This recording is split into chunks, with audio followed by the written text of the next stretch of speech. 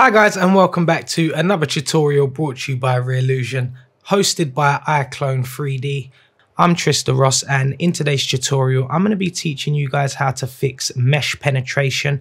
Now what you're going to find, no matter how good the mocap data you use, there's always going to be some sort of issue with meshes penetrating each other, and you're always going to need to deal with this.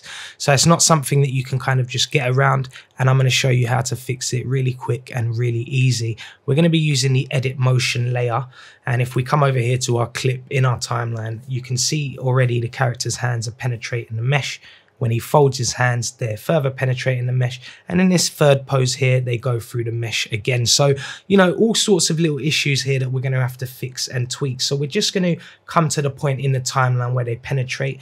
And you can see it is on a number of different occasions we do get mesh penetration. So we're going to have to adjust all of these little points, and what we're going to do is we're just going to use the edit motion layer, and the first thing we're doing, as you can see, is we're just lifting up the arms a little bit.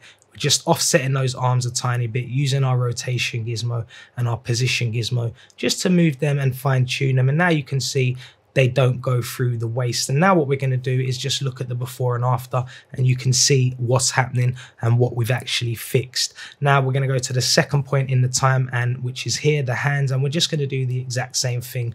We're going to literally select just the body only. We don't want to affect the body, we just want to affect the arms, and we're going to set a key. And then at this point, we're going to just literally shift them out of the way, and you're going to see how easy that is to do. Very quick, very simple fix. All we're doing is using the edit motion layer just to, you know, offset the hands a little bit and position them in the correct place. Now, just remember to always set a keyframe before and then after. If you haven't set a keyframe before, it will actually affect the whole motion overall. So you do have to set that keyframe first. And now you can see the results. When we play that back, it does look a lot better. Now, just coming down to this third point here, we can see it is going through, the hands are going through his waist. So we just want to fix this again using the exact same process. All we're doing is offsetting the hands using the edit motion layer. We're just tweaking them, moving them around, and just positioning them how we like. There is no kind of correct way to do it in terms of you know, where you position the hands, but as long as they don't penetrate the mesh, you can position them wherever you like to get the results that you want. And now what we're going to do is we're just going to use the pose mixer, which is this cool little function over here, and we're just going to use it to mirror the pose of this hand, and we're going to mirror it over to our right hand here. So we just use that little button, click it, and you can see that then mirrors over perfectly. So really easy to do.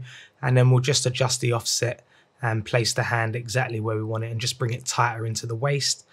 And then we've got our results. So now what we're going to do is we just want to adjust the arms a little bit, but we don't want to mess around with kind of the position of the hands because we've got them in a really nice position on the waist. We don't want to mess that up. So what we can do is we can use this little function down here, the lock function, just to lock the hands into place. And that means that when we change the offset of the shoulders, nothing's going to happen to these hands. They are going to remain locked in position. And you'll see now that when we select the shoulders up here and, you know, offset them with the rotation gizmo, the hands actually won't move position and they'll stay locked in place. So, you know, really cool little function, really cool little feature just to kind of tweak the motion.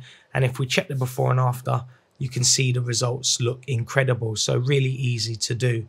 So at this point, you can see the hands look great. And again, at this point, you can see they connect to the waist and they don't actually penetrate the mesh. So it really is that easy, guys. Really hope this tutorial helps. And I really hope to see you guys again soon for another tutorial.